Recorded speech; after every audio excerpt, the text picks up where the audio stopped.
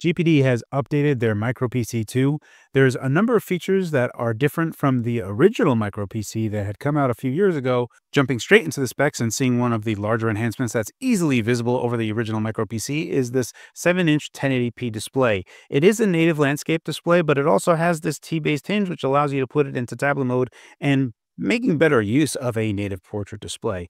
However, if you were looking at it for gaming purposes, you will have all of the issues that crop up from a native portrait display, so do keep that in mind. However, playing a lot of DOS-based games and putting wrappers on them has no problems whatsoever, and I kind of recommend playing DOS-based games on this anyway. Back to the specs, another enhancement that we find is an increase in RAM, up to 16 gigs of RAM, and featuring Intel's N250 APU. This APU is actually pretty nifty. In a lot of different ways, it's very similar to the older GPD Win 3's chipset, the 1165G7, which is an older Tiger Lake chipset. So when we start going through benchmarks, it's going to start cropping up that you're going to see that a lot. And we're also going to take a look at benchmarking games to give you an idea of where this fits. But I kind of want to tilt your perspective on that a little bit because I have a little bit more to say on that. Back into the specs, finishing it all out, we have a very low weight at 490 grams, 2 USB Type-C 3.2 Gen 2 slots, a micro SD card slot reader, a 2.5 gigabit RJ45 port, an HDMI 2.1 port, Wi-Fi 6 capabilities provided by the very excellent Intel AX210 chipset, round it all out into around about a 27 watt-hour battery. More or less, that is the specs that make this up. And there's a lot to like here. And I know that a lot of people, especially for the audience of my channel, I tend to lean more heavy on the gaming side. I do want to make a quick note here that this is far and away more a UMPC than it is going to be any type of gaming handheld. While it can turn into a tablet mode, if you had any aspirations of using a telescopic controller, you're going to need one that is Bluetooth only. If it has a USB-C port out of it, it's not going to be working on this at all. So I just wanted to kind of point that out, and I don't think that this is actually a good medium for playing games when we talk about price and performance, and we'll talk about price and performance in just a second. I want to talk more initially first about comparing this device to the original GPD MicroPC. And one thing that is clearly missing from the original MicroPC that I really enjoyed having on the original MicroPC was a built-in RS-232 port. So if you liked that particular component from the original GPD MicroPC, that is no longer here. So you would need to use an adapter. And if you find adapters not really working for you, then the MicroPC, the older MicroPC, is still going to be one that you would have to lean on. Otherwise, when we take a look at the layout of the keyboard, it's pretty much similar to the original MicroPC. However, the original MicroPC had a tighter cluster of numbers and F1 buttons on the top left. For what it's worth, I much prefer the design direction of the MicroPC2. Additionally, for the backlight of the MicroPC2 as well, it has 4 intensity settings, so you can make it pretty dim and make it as bright as you want, whereas the original MicroPC only had an on or off setting, even though it was fairly evenly lit across the entire keyboard.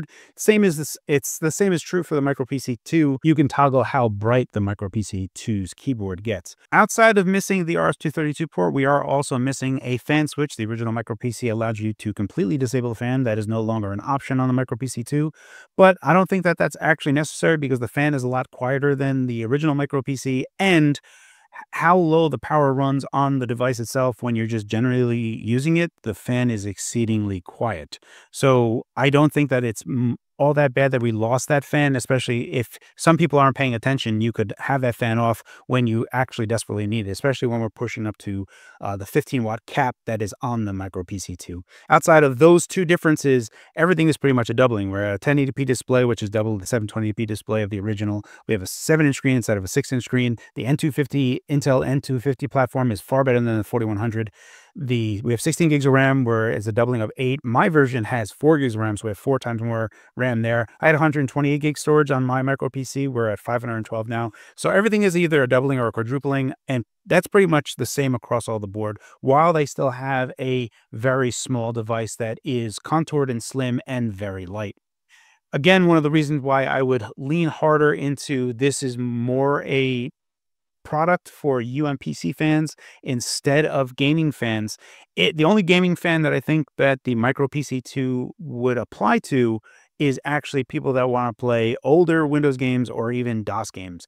In that arena, it actually shines because we have all of the components necessary to play all of those types of games, where we have a keyboard and mouse at all times present. And when we're playing those types of games, they translate perfectly and run at exceedingly low power on this platform. Now, that's not to say that this machine is a slouch by any means. If we take a look at the Cinebench R23 results, we are, again, if we take a look at single core results, we are close to where Zen 1, Zen 2 is in single threaded speeds, which is fairly decent for how little power the device uses. And when we go into multi-core results, what's interesting, again, we actually see that Intel 1165G7 pop up at the 15 watt mark, and we're using 15 watt in the N250 platform. So we're pretty much exactly the same where we were on this older platform insofar as multi-threaded. So if you were thinking about the types of applications that you can run and the performance that you'd get, the Intel 1165G7 is actually very performant. The only difference for the 1165G7 is that we could push more power into going up to 20 watt, 28 watt, whereas we're pretty much capped at 15 watt because the CPU clocks cap out, and we could push more power all we please. It just won't do anything. So when we take a look at that and try to stress test the machine and push as much power into it as possible, when we do like CPU stress tests, even when we're pushing like 16 and 17 watt, which is this absolute apex of power that's going to take, you're going to find that we're basically at like 75, 80 degrees Celsius, where you're not really anywhere in danger of any type of thermals on this machine, and it handles it quite capably. On the flip side of that, when we're pushing all of this power and we're looking at thermals and stuff, when we take a look at the thermals of the device, especially compared to the original MicroPC, the original MicroPC actually gets overall hotter in terms of feeling. It wasn't a hot platform by any means. You can hold it just fine. But when it's on the MicroPC, we have hot spots on the MicroPC, but overall, because of it's larger, we actually have it overall being far more cooler insofar as in the hand, how it feels in the hand. So it's a much better improvement in terms of overall thermals, especially how you're holding the device. When we think about pushing how far that's going and regular battery life usage, typically on general types of productivity type of stuff, it kicks itself into a very low gear. So just doing YouTube and browsing and stuff, you're not really going to be using all that much power, but the general case battery life, even best case battery life that you're going to get out of the MicroPC2 is going to be around 4 hours of battery life. So I just want to kind of paint that picture for you, because if we start pushing more power into this device and really making demands out of it, you're going to get closer to about an hour and change of battery life. So the battery life differences here are at like pretty much a max of like 4 and 5 hours. Typically usage is going to be like 3 to 4 hours. So just to paint that picture for you, typically you're going to be maxing out at around 4 hours of battery life. Generally, you're going to be between 2.5 to 4 hours of battery life, just because how little power the device takes. But you can actually push up to 15 watts on this device, 16 watts, and then get around an hour and change of battery life. So that's pretty much your range of battery life on this device. And again, all of the thermals that you saw was pushing it to its max thermal. So we don't really have to worry about that either. For the keyboard testing, because the device is actually a little bit wider, I do have to stretch my hands a little bit more, and I'm getting around 35 to 40 word per minute score when using every key. So commas, exclamation points, pretty much everything that I've been testing, I'm anywhere from 35 word per minute to 40 word per minute. So that is completely thumb typing, so just using my 2 thumbs, and that is the speed that I'm getting. And depending on how fast of a thumb typer you are, you can pretty much gauge how fast you're going to be here. I am not the fastest thumb typer by any means, and there are people that have been far, far faster in terms of thumb typing. So keep that in mind if you are a thumb typer. This is the same type of experience. I typically like it, and also when playing DOS-based games like I had told you about, using that keyboard and thumb typing translates perfectly fine, and something that I actually love about the device. The layout of the keyboard I find to be superior to the original MicroPC, especially the layout of the trackpad and the mouse buttons, where it falls very comfortably on both of my thumbs as well. So I find that to be great just for general use, but also, again, for DOS-based games. And pretty much every game that I could play, you think about RTS or moving around with the mouse, or moving around with cursors, or touching with a keyboard. All of these translate fantastically well on this device. Now, again, I really want to stress that this is more for people that are UMPCs and not someone that is looking for a gaming device. When we start looking at it from gaming benchmarks, we can clearly see that at the very low end of power, the GPD MicroPC, the Intel N250 platform, actually does better than the 1165G7, so the Tiger Lake. But after about like 9 or 10 watt, Tiger Lake starts taking a lead and starts taking off. But even when you take a look at the Steam Deck at its early wattage, it clears both of them. So when you start thinking about the price of the MicroPC2 being at $500 and the Steam Deck you can get at that price as well, if you were looking at this from a gaming perspective and like needing a controller, so now you have to buy a telescopic controller as well. With a telescopic controller, you're going to be basically the same size as the Steam Deck already is. So value-wise for a gaming machine, I do not think that this is very recommendable. If you had any aspirations of doing this, I personally wouldn't recommend that.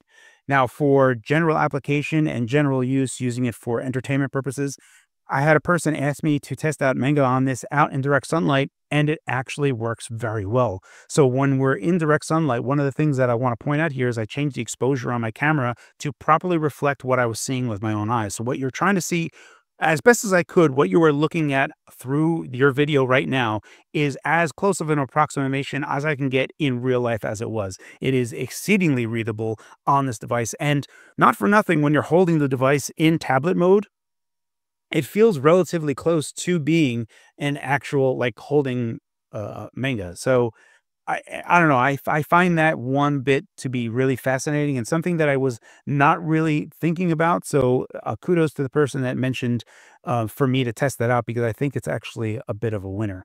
So really what this all comes down to, as like boiling up, how can I recommend the MicroPC2? The MicroPC2 is far and away leagues better than the original MicroPC1.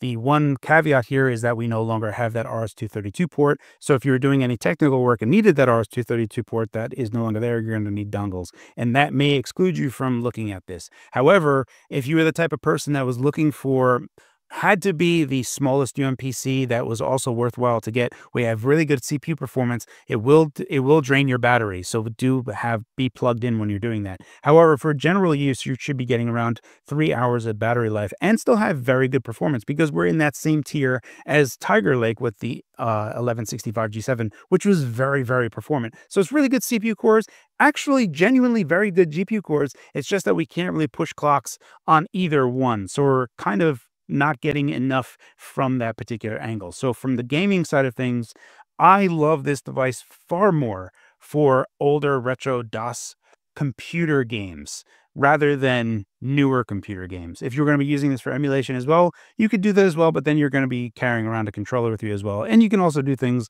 like putting it in tent mode or whatever. However you want to position this is totally reasonable and just fine.